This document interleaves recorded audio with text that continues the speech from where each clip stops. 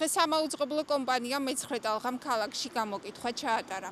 რა პრობლემის მოგვარების შემთხვევაში დაუჭერს მხარს ფოთის მოსახლეობა მერობის კანდიდატს და უბნის მაჟორიტარ დეპუტატს დეტალები იხილეთ სიუჟეტში.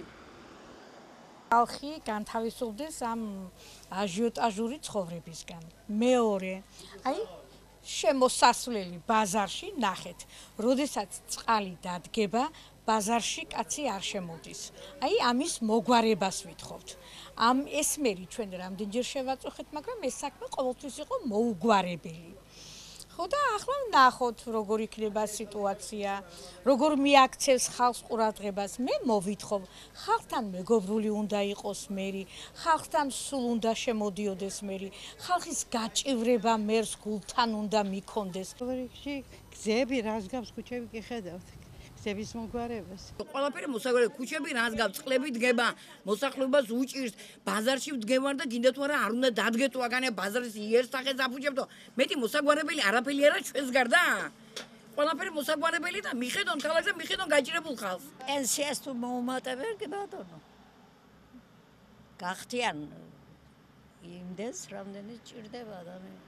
თუ კარგად ყველაფერი ქუჩებს, ყველაფერს დააწყობს და რაცხა იქნება, დაუჭერს რა თქმა უნდა. იმდენი პრობლემებია, იმდენი პრობლემა მაქვს, სახლში დაინგრა სახლი. ახალი მოცემული ბინა დაინგრა ეგერ.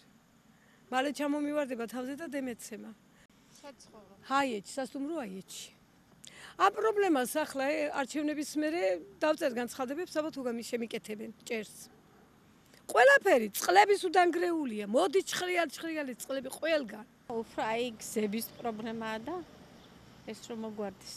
ის დაპირება, რომლითაც იძლეოდა ის ივანიშვილის დაპირებას. მე რომ მოვალ პრეზიდენტადო, მე ხალხს პენსიას მივცემ მინიმალურ საარსებო პენსიას. გაკეთდა ეს.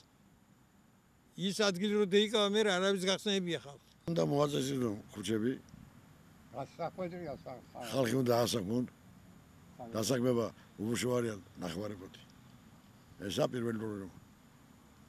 როცა ეს მოგვარდება, მე წავა ქვეყანა.